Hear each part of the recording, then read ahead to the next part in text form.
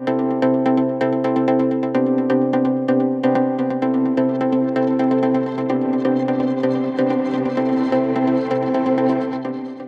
Musk is not your friend. No. He is not doing anything that is what you would consider to be, I mean, again. We're really going on Elon Musk tonight, huh? All right, we're going in on him. I'm going in on him because of this, because listen, I think Hunter Biden is very likely a criminal and has done some really nefarious things, perhaps on behalf of his father. But if you think for 1 second that he is any worse than somebody like Jared Kushner. Oh, no. He's not even. Jared Kushner is so far out of that realm in terms of like nefarious behavior. Hunter Biden, oh my God. Billions of dollars. That's what he's able to do, is negotiate billions of dollars with these individuals. I mean, you think you've got chauvinism problems here in the United States. Why don't you go over to Qatar and see what it's like there? And this is the people that they want to do business with. I appreciate that, Metalopoly. Good. We're on the same team there. Yeah. We're on the same team. And so what leads us into our wonderful... Don't put it up until you... Oh, okay. Never mind. I thought you were clicking on that. Sorry. So what leads us into our wonderful return this evening of Bootlicker. I'd gotten a few requests. People were saying they missed our Bootlicker. And so we used to do it every week. Okay. So what we have now is we have ourselves a new Bootlicker. So we're going to start being a lot more cognizant and bringing back our Bootlicker periodically. And we are picking the perfect opportunity to do a Bootlicker that I have been wanting to do for quite some time.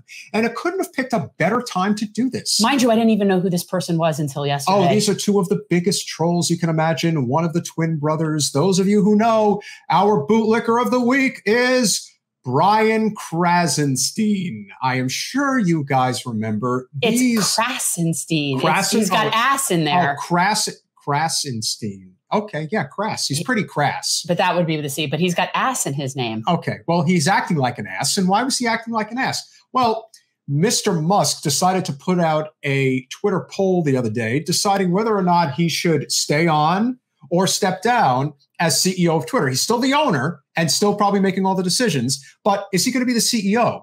And the poll ended and it was 57 step down, 43 stay. So Mr. Krassentein.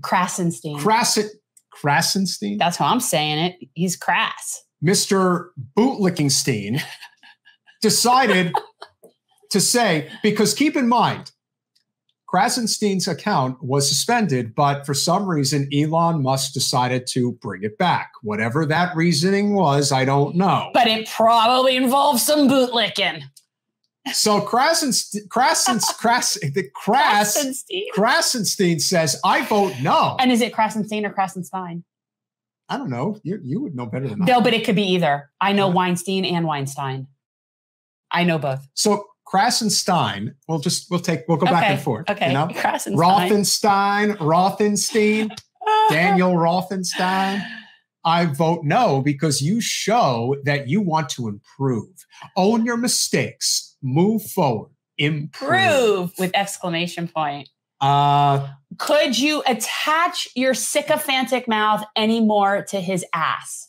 Like, I don't think so. But anyway, can we all just comment on the graphic, please? It was well put together by me, I must say. It's been a while. Well, look at that Musk picture. I mean, talk about Italian boots. I mean, those are fantastic. I mean. And who is the gentleman in the back? The gentleman in the back is his twin brother. Is it Ed Krassenstein? Yeah, Krassentein. Krassenstein. They're very crass. It almost makes too much sense. So why do we bring this up? Not just because it is the bootlicking of bootlicking, but why do we use them? Because they are bootlickers. They are bootlickers of corporate power. These are two of the biggest grifters, anti-Trumpers that were, let's just go to their Twitter profile and tell you exactly what they are and who they are and what they do, because this is very, very important stuff. And without question, the Krassenstein. It isn't about whether or not he made a good point. A lot of people might have made that same point, but for different reasons. This is a sycophant. So Mr. Krassenstein is fighting for the truth, pushing for unity, follow my brother Ed Krassenstein, decentralized social profile. And then, of course, he has 592,500 followers. What they don't tell you generally is that they follow 529,100 people. Now, why would you do something like that?